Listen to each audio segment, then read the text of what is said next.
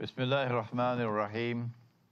We begin with Allah's blessed name. We praise Him and we glorify Him as He ought to be praised and glorified.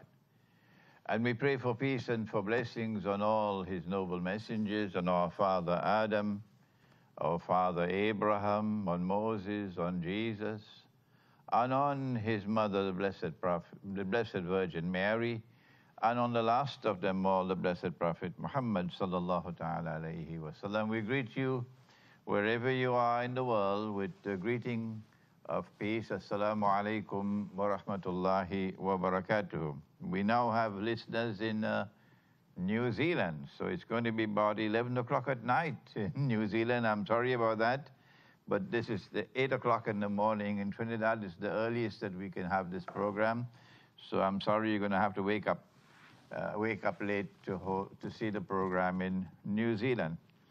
We return today to our subject of money. We will be staying with this subject for some time, for some more time. We want to begin today's program by recalling that Allah Most High has declared in the Qur'an that He sent down this Qur'an to people who think.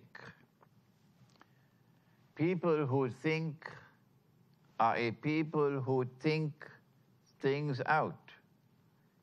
They're different from sheep.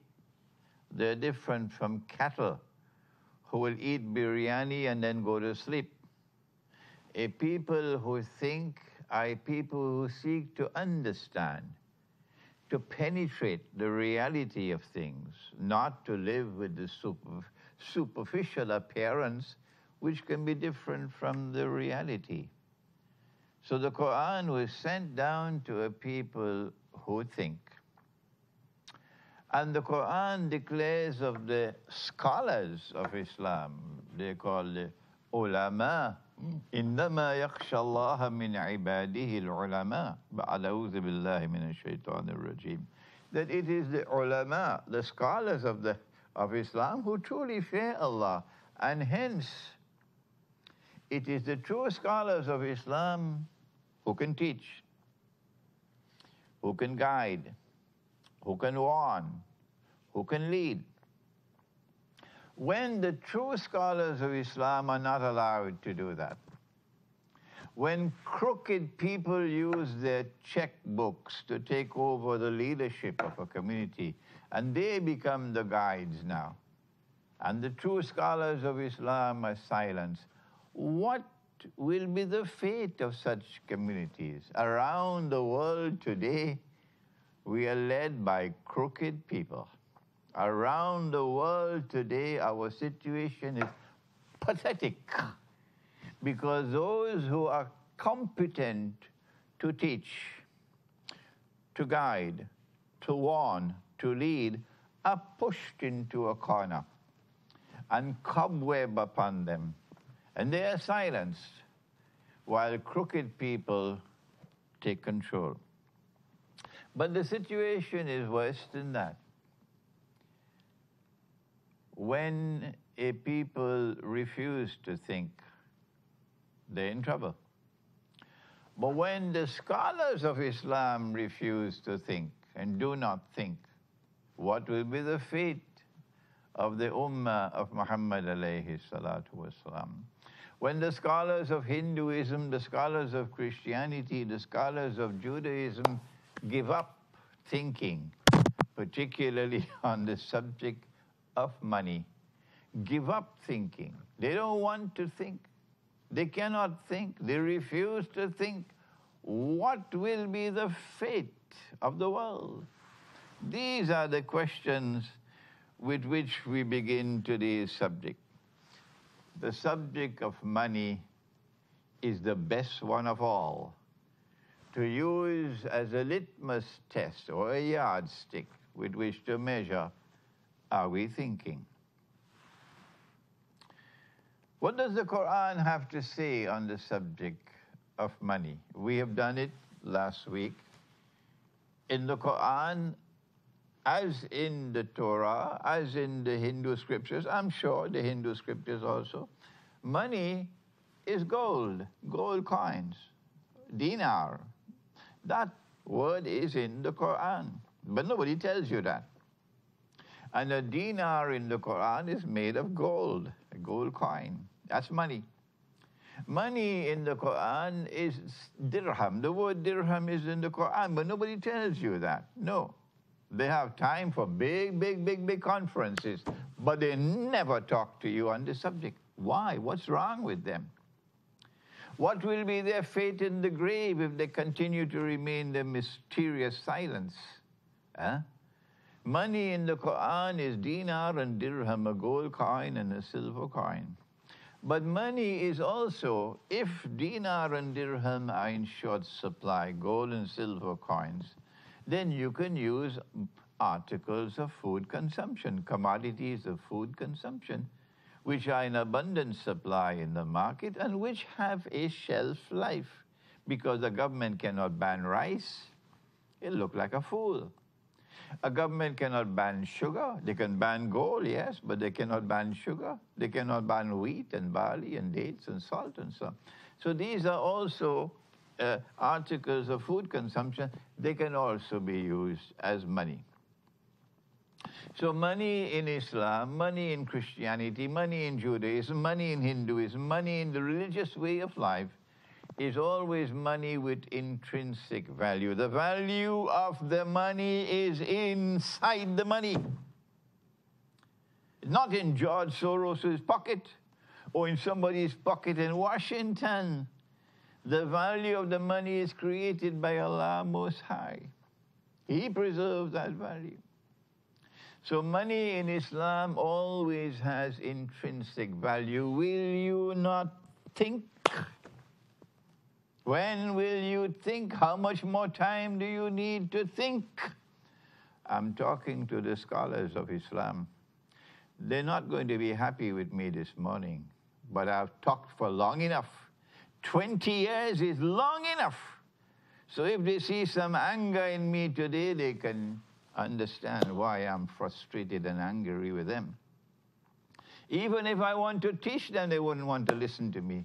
They don't want to study this subject. What's wrong with them? Money in Islam is also money which preserves value. Where in the Quran? In Surah Al-Kahf. The young men went into the cave and Allah put them to sleep. Surah Al-Kahf of the Quran, Surah number 18. And they slept for how long? You know it. They slept for 300 years.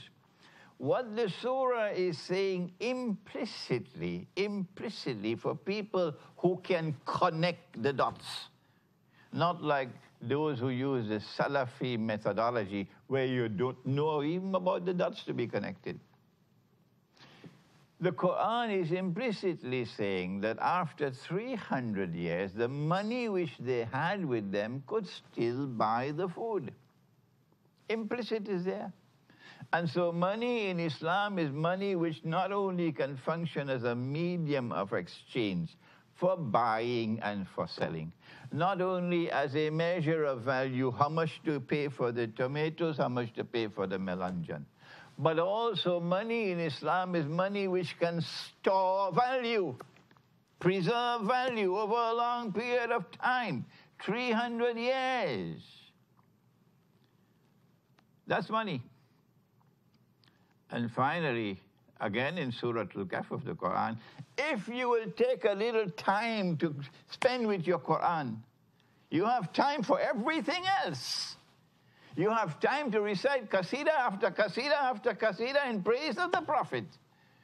Will you not take a little time for the book of Allah? What's wrong with you? Is it not there in the book of Allah? In Surah Al-Kahf? The man who had some money and wanted to leave it for his orphan children, he is dying, and he wants his orphan children to get it when they grow up. What did he do?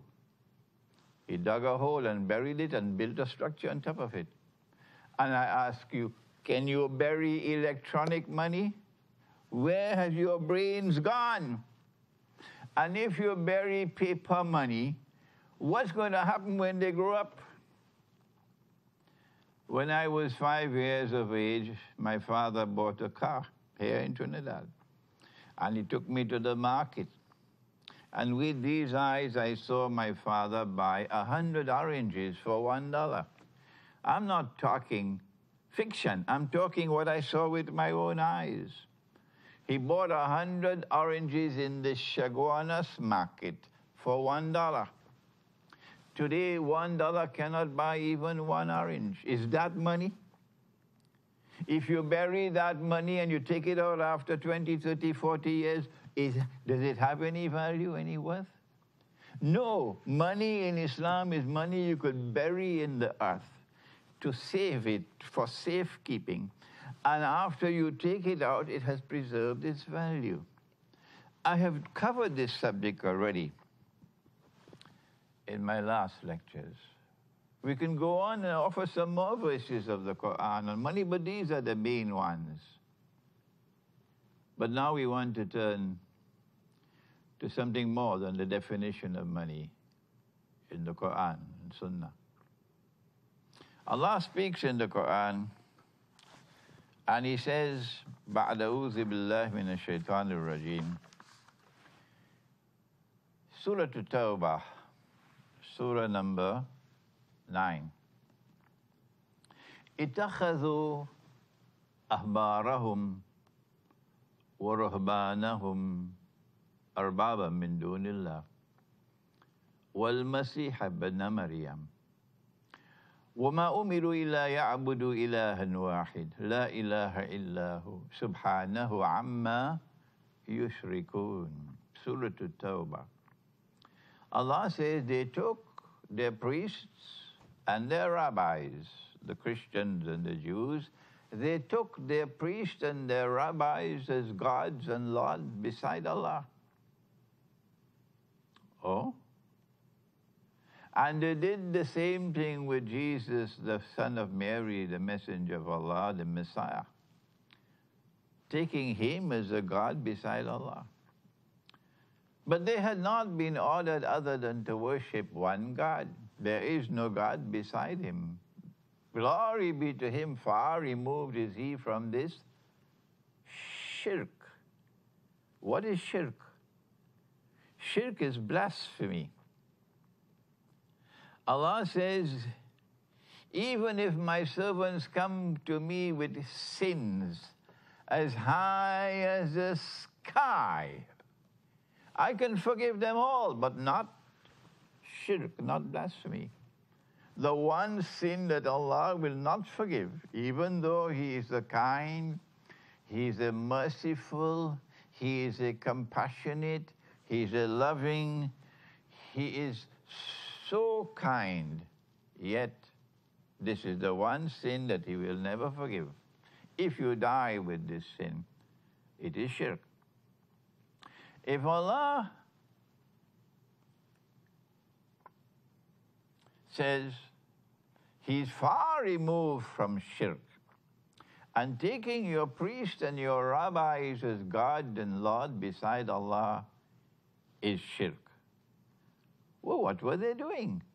A man came to the Prophet, Allah's blessings be upon him, and said, O Messenger of Allah, the Christians do not worship their priests. How could Allah say so? And the Jews do not worship their rabbis. How could Allah say so in the Qur'an? That's the question. And the Prophet replied and said, did they not make permissible what Allah had prohibited? Did they not make halal what Allah made haram? That is shirk. If you make halal what Allah made haram, that is shirk. If you make haram what Allah made halal, that is shirk. Yes? Ask any scholar anywhere in the world, whether it be Hindu or Christian or Muslim or Jew, but who follows the religious way of life, ask him, can a 17-year-old be married? Yes. In every religion on the face of the earth, a 17-year-old girl can be married. Allah has made it halal. Government of Trinidad and Tobago, in an act of unprecedented foolishness, the government of Trinidad and Tobago, in an act of unprecedented foolishness for which they will pay a price for a long, long time to come. I promise you that. Have now made it haram, what Allah made halal. Attorney General doesn't know that. Perhaps not liberally endowed with knowledge and intelligence. So Trinidad and Tobago now says a girl who is 18 years of age can be married, but 17 years of age she cannot be married. So you're making haram what Allah made halal, and that is blasphemy. That is an act of shirk. And whosoever accepts that legislation have now joined in the shirk. Yes. The Prophet said, did they not make halal what Allah made haram? That is their shirk, the priests and the rabbis. And did the people not accept it like the people who are accepting this stupid legislation? That also is shirk. And so if Allah made gold and silver money, made it halal, and the International Monetary Fund made it haram, I ask you, would that not be shirk? And if the people accept the substitute, the paper money, for the gold and silver, the reason why they made the gold and silver, the gold haram, is because this substitute, this bogus and fraudulent and utterly haram substitute of paper money, this cannot survive so long as there's gold in the market. That's why they have to make it haram. If they make haram what Allah made halal, namely using gold as money, and if we accept the substitute, and we say this is halal, are we not also in shirk? I ask you this Sunday morning, Sunday, of course, being the day for the worship of the sun, and for us it is Yawmul Ahad, the first day of the week. I ask you in this morning of Yawmul Ahad, if the IMF made the gold, use of gold as money, if they make it haram, as they have in the Articles of Agreement of the International Monetary Fund, and if Allah made it halal, would that not be shirk? You better think, because when you are in your graves, it will be too late to think. And you're going to be questioned in the grave, and I am certain among the questions in the grave will be money. What is money? I'm certain of that, yes. I have no doubt about it. Among the questions in the grave will be, what is money? And if we accept the substitute, the bogus and fraudulent substitute, would we not also be in shirk? Can you find today a scholar of Islam anywhere in the world, a prominent scholar, anywhere in the world, any mufti, any maulana, any sheikh, any of these high-flying ones who come to the big conferences, can you find any one of them to declare paper money is haram? No, not at all. This is the pathetic situation that we are in today. Now then, excuse me.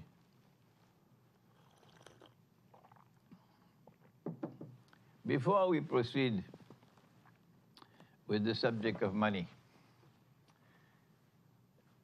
our Prophet, Allah's blessings be upon him, informed us of what's going to happen on Judgment Day. The hadith is located in Sahih Bukhari 4 times. But nobody ever quotes this hadith. They're scared of it. They'll run from it. They will teach you every single subject under the sun, but not this. Not this. They're scared of this. It is Judgment Day. And Allah says to Adam alayhi salam, take out the people for the hellfire. And Adam alayhi salam asks, how many are they, O Allah? And Allah says, the one God replied and said, out of every 1,000, take 999 for the hellfire.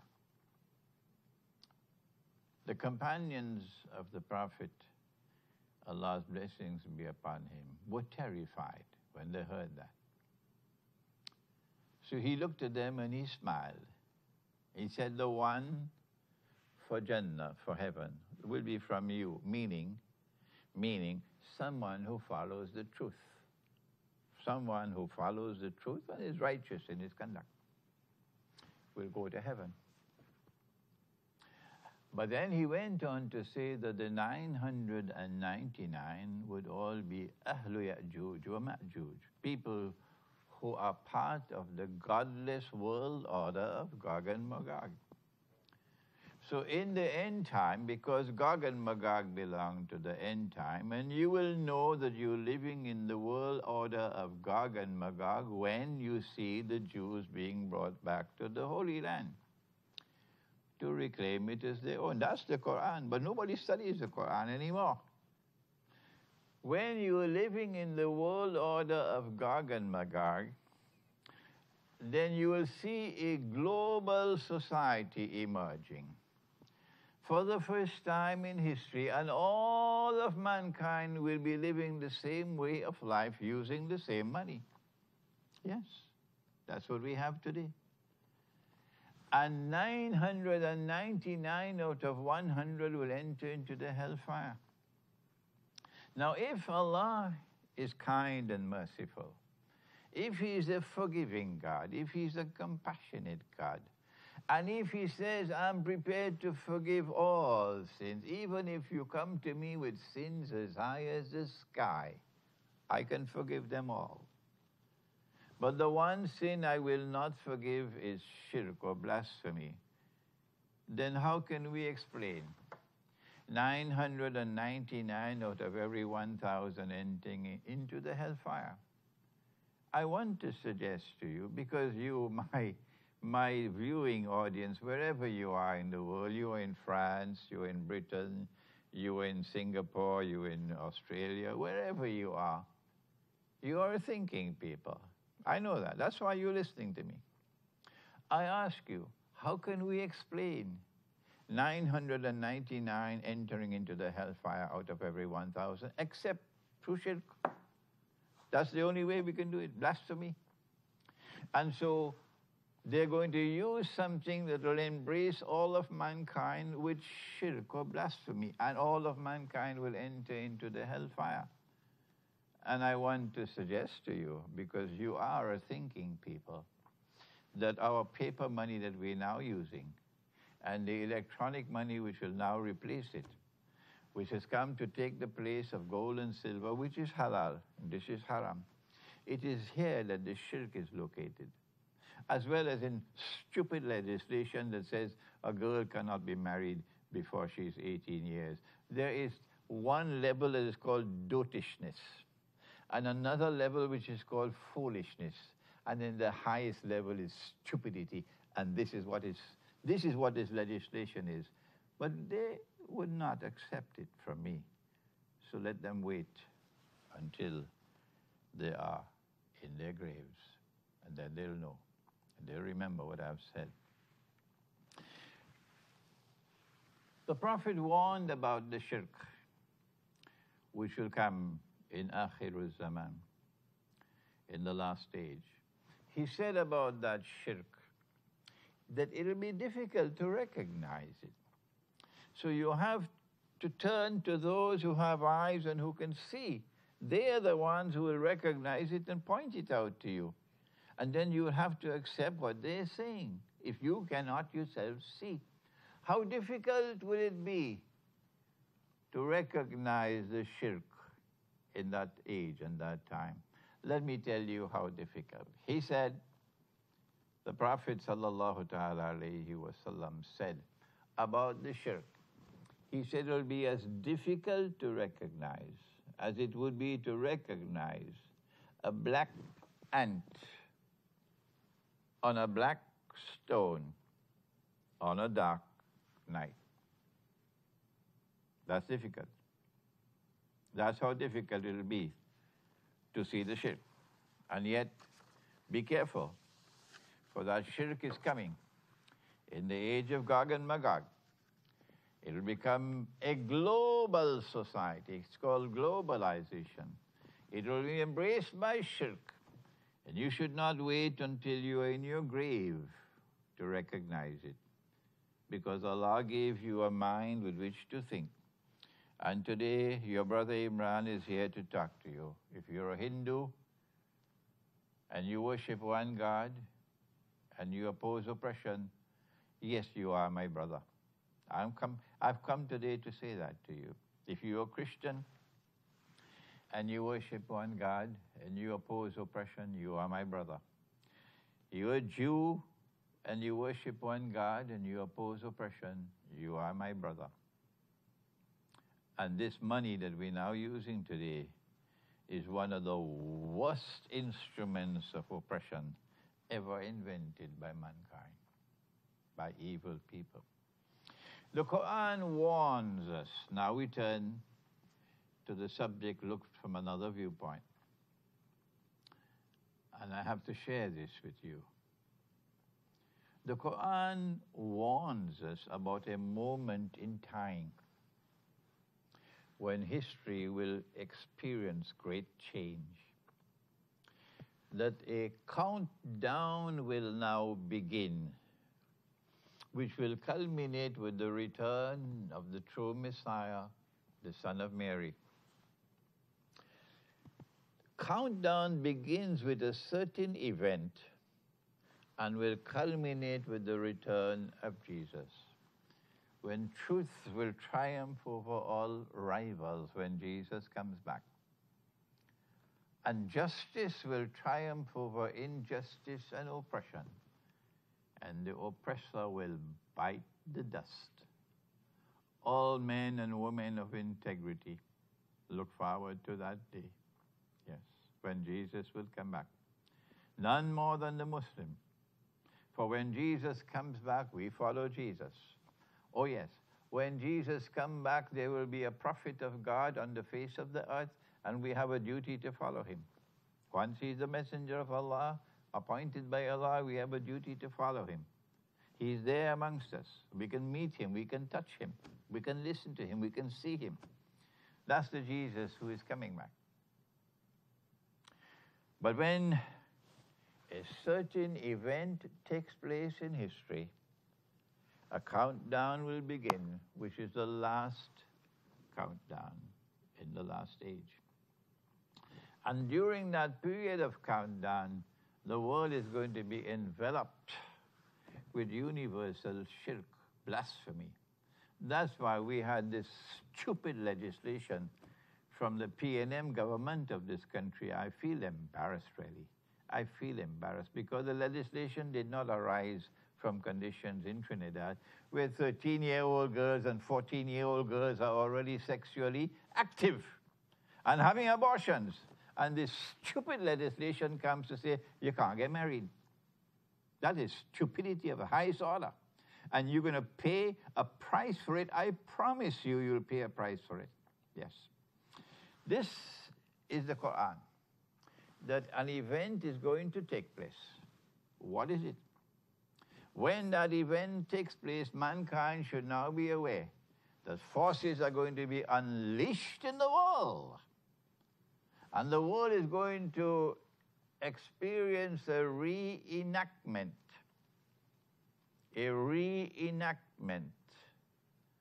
of that epic encounter between truth, which had no nuclear weapons and no tanks and no state-of-the-art weaponry. Truth, which was just a handful of people led by Musa alayhi salam. Truth being persecuted and terrorized and tyrannized by the great oppressor who declares, Ana rabbukumul a'la, I am the Lord Most High. He can make it halal, I can make it haram. Pharaoh. That epic encounter between Pharaoh and Moses will be repeated in history. When Pharaoh was drowning underneath the water, a few thousand years ago, something happened. What was it? As he was drowning, he realized that he is not God. No. No. When he was alive, he was claiming, I am the Lord God. You must worship me. You must follow me.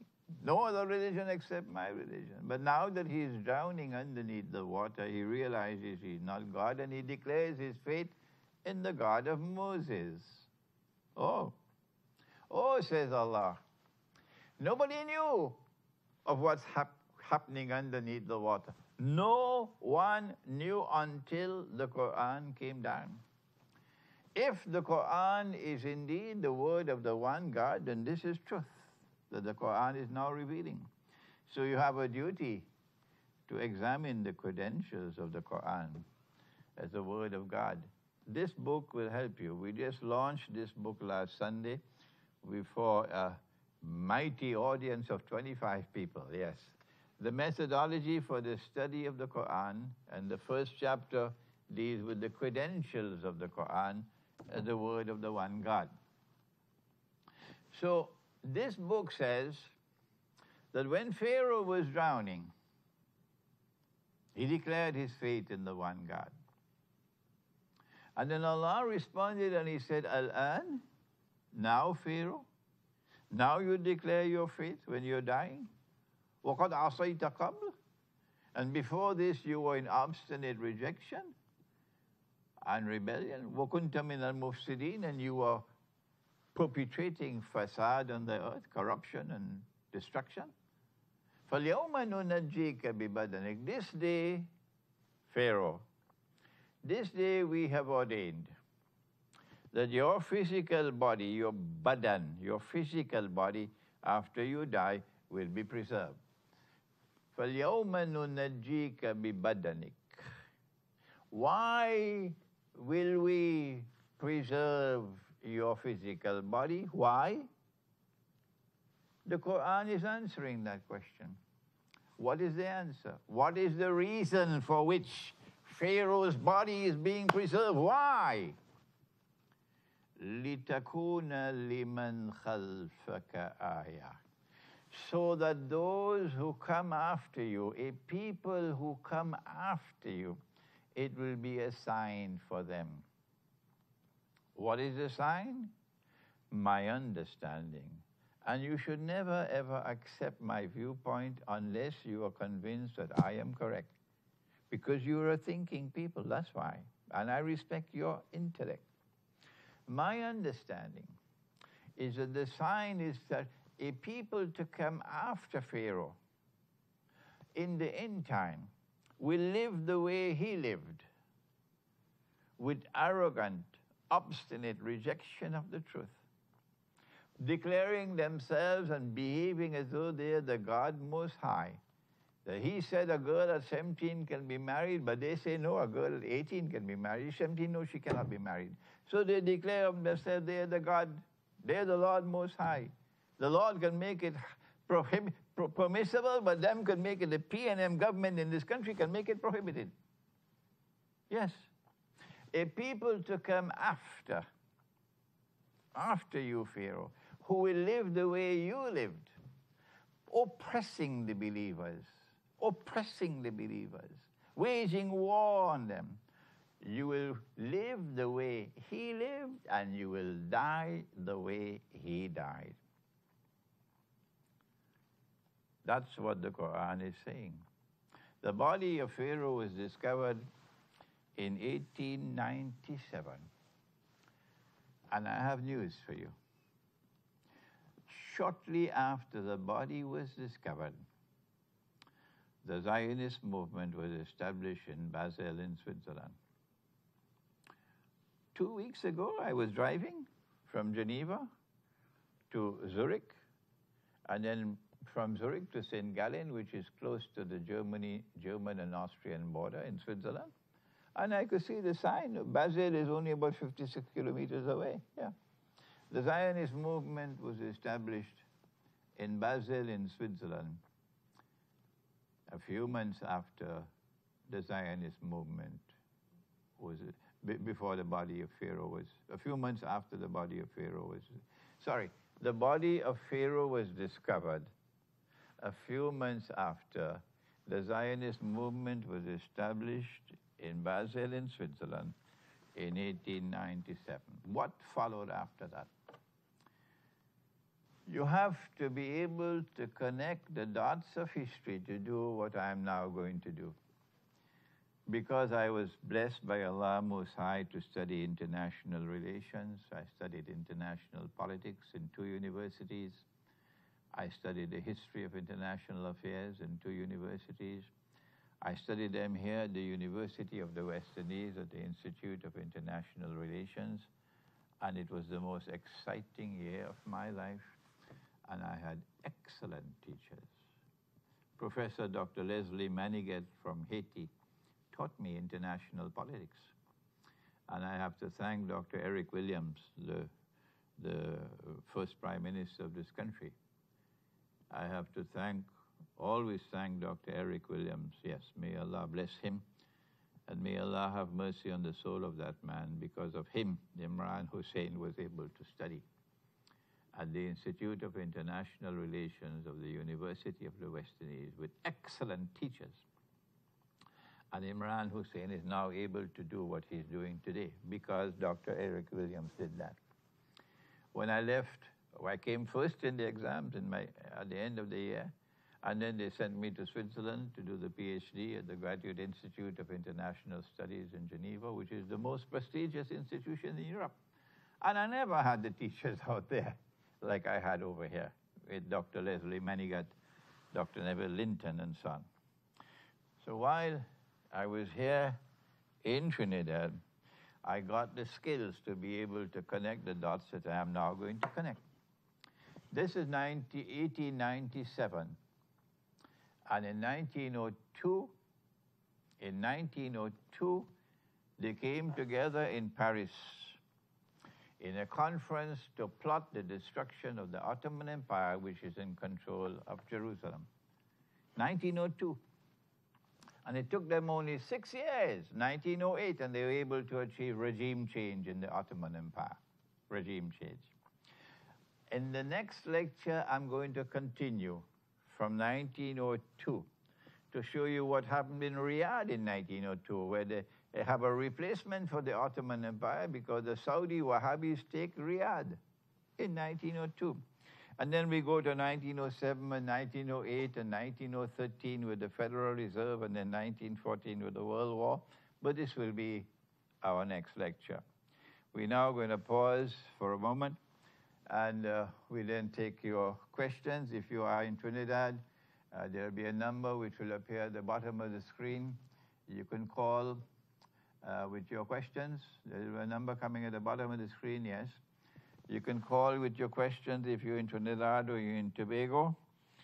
If you're abroad and you do not have the internet, you can also call on the phone, but I prefer that you send an email if you can.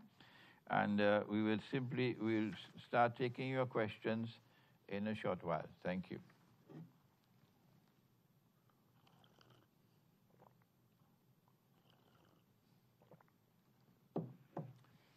We now have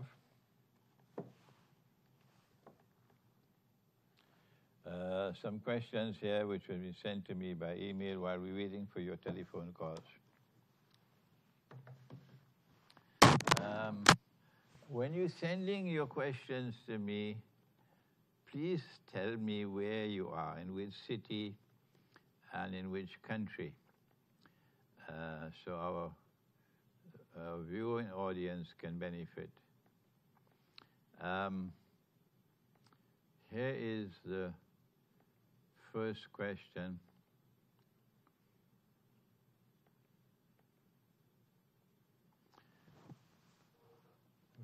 Respectable sir, Assalamu alaikum. Well, please don't address me as sir. You can say Brother Imran, Shaikh Imran, Uncle Imran, yeah, but don't use the word sir. I don't like that term, sir. Yeah. I hope you're fine. The situation in Pakistan is growing worse day by day. And the media is playing a major role in that situation becoming worse and worse. His question is this the war for power through money, or are we going nearer and nearer to the end day? And the question comes from Peshawar, someone who is a medical doctor in Peshawar in Pakistan. And my answer is that Pakistan is not just another Muslim country. No. The Muslim community of India is one of the most important Muslim communities in the world. India led the world as the intellectual leaders of the world of Islam. The scholars of Islam in India led the world as the intellectual leaders of the world of Islam. It was the Mughal Empire which waged bogus jihad on the Hindus for Muslims to rule over India for so many hundreds of years. Unjust war. The Mughal Empire did what the Ottoman Empire did in the Balkans, to set up the Muslims for slaughter. Yes, because if you wage unjust war on a people, including the Hindu people, they're going to hate you. And they're going to hate Islam because Islam is an oppressor. That's what happened in India. And when the British came and took over India, they took over India in order to set up India for the moment when they would withdraw. That's why they took India. That's the most important reason. The other reasons for taking over India was to destroy the indigenous political system and replace it with a political system that is godless and defective and came out of Europe, where you have elections, to form a government. And there's no transparency in the elections, no, because it's secret balloting. There is no accountability because nobody knows how you voted. No transparency. This is their terminology, not mine. This is no accountability. We don't have that stupid system. We have, if you make a political choice, you're accountable for it. If you want to accept this man as the leader, you are accountable. We have to know who you are. You can't come and rig the elections to keep Scotland in England. No. You have to give us a political system and a methodology for choosing leadership which is transparent and which is accountable. And secret balloting is for birds and for foolish people. So we have a call from St. Augustine. Go ahead. Hello? Hello? Yes? Go ahead. I'm listening. Yeah. Assalamu alaikum. Wa alaikum salam, St. Augustine. Yeah. Dr. Hosein, I just want to clarify on the point that you raised that Allah subhanahu wa ta'ala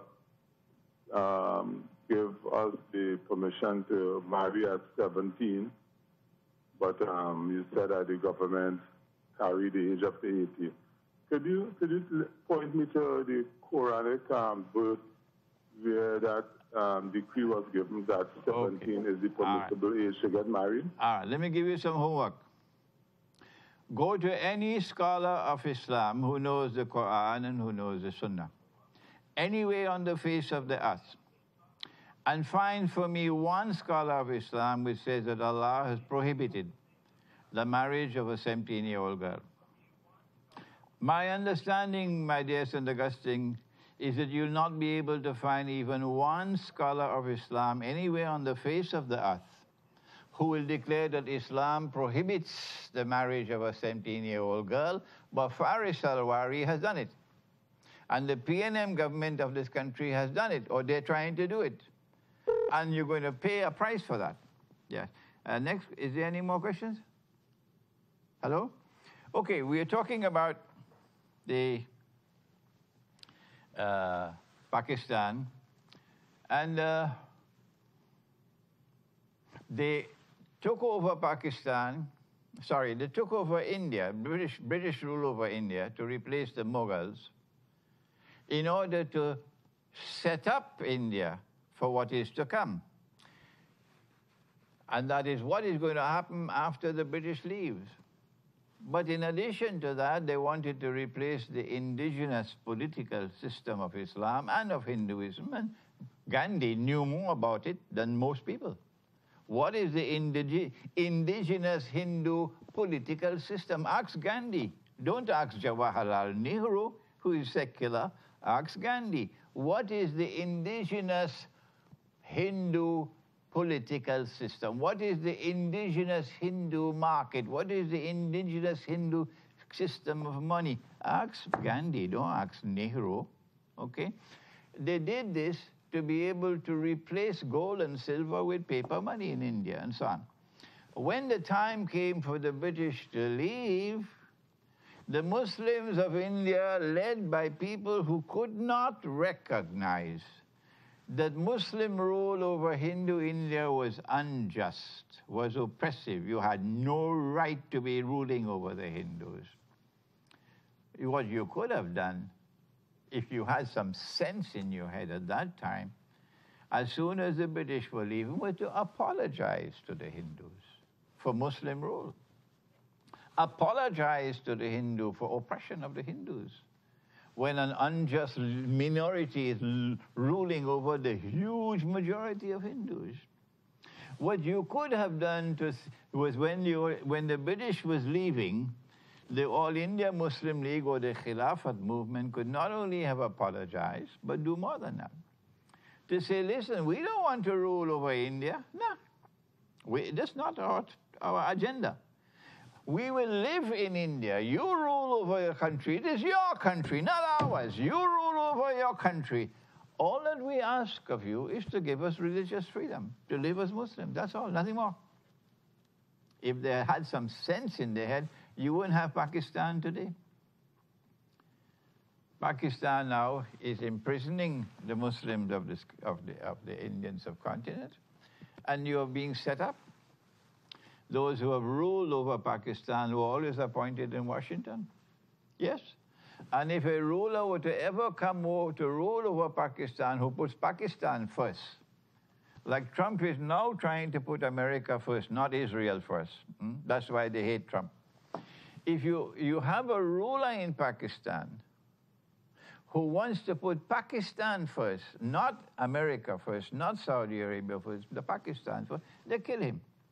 As they kill Ziaul Haq, as they kill Liaquat Ali Khan. So Pakistan now is going to be subjected to more and more oppression, yes. And the people of Pakistan are helpless, like slaves. I feel sorry for them. I feel sorry for them. And you have some fairyland kind of hadith saying that there's a Ghazwatul Hind coming. A big war against India, and you're going to defeat India with your Muslim army, and you're going to conquer India, and so a fairy tale nonsense. Your Ghazwatul Hind hadith, so-called hadith, are fairy tales. Yes. What is coming is nuclear war, and when that nuclear war takes place, it is NATO going to wage war on Russia and China. When the nuclear war takes place, then they'll use that opportunity to try to denuclearize Pakistan. But Pakistan is the only Muslim country today which has nuclear weapons, and you cannot allow any Muslim country to have nuclear weapons.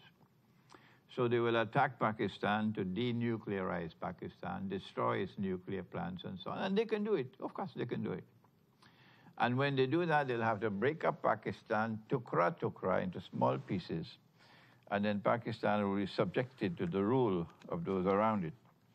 That is the tomorrow that is coming. Let me go to the next question here.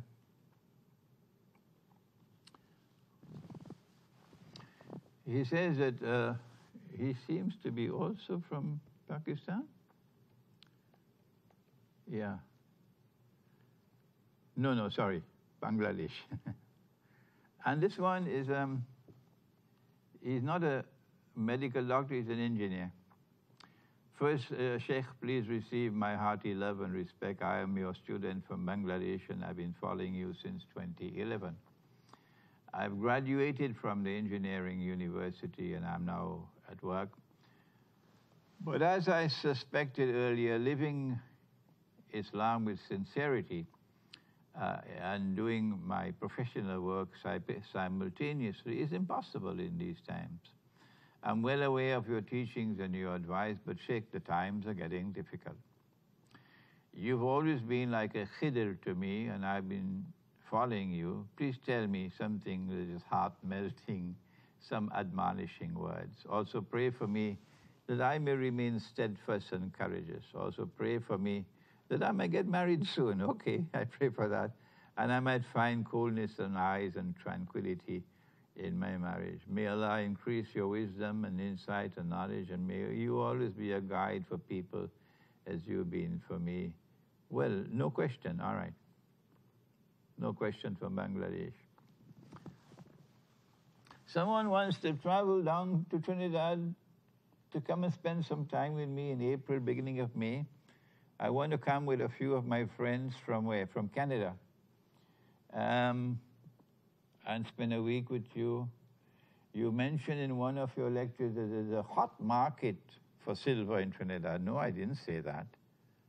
I said that, if you're listening to me, I said that people in Trinidad and Tobago ought to acquire some gold and silver coins.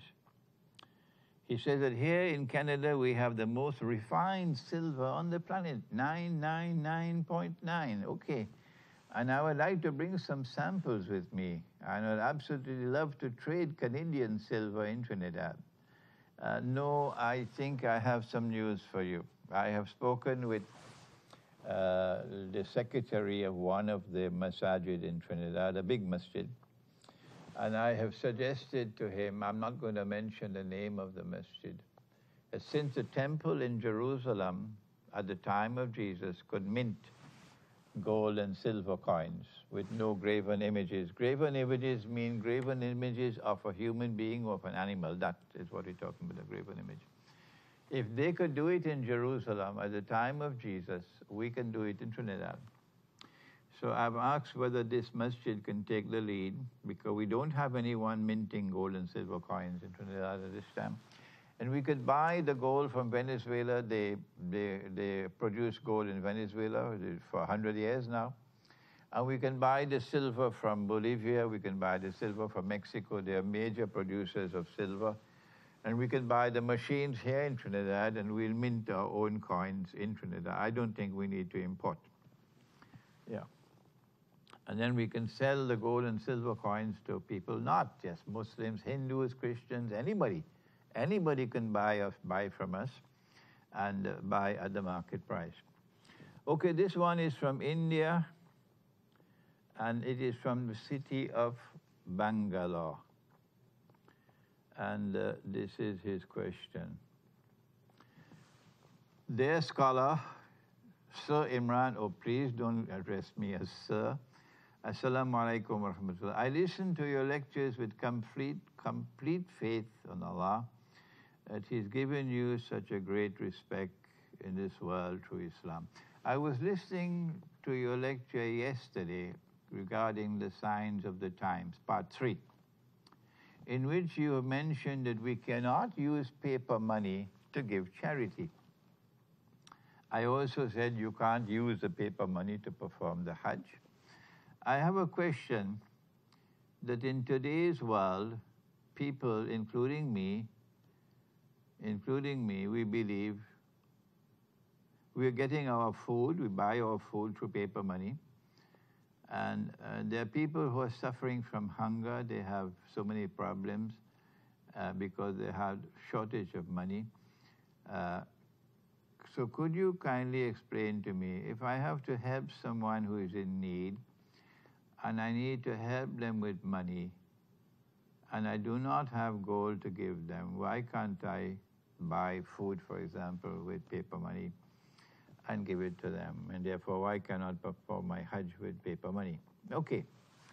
In order for us to answer the question of whether we can give charity in paper money or in electronic money, or whether we can perform the Hajj, paying for it with paper money or electronic money, or whether we can pay the mahar, the dowry, when we get married and so on, in paper money, whether we can pay our zakat in paper money or in electronic money.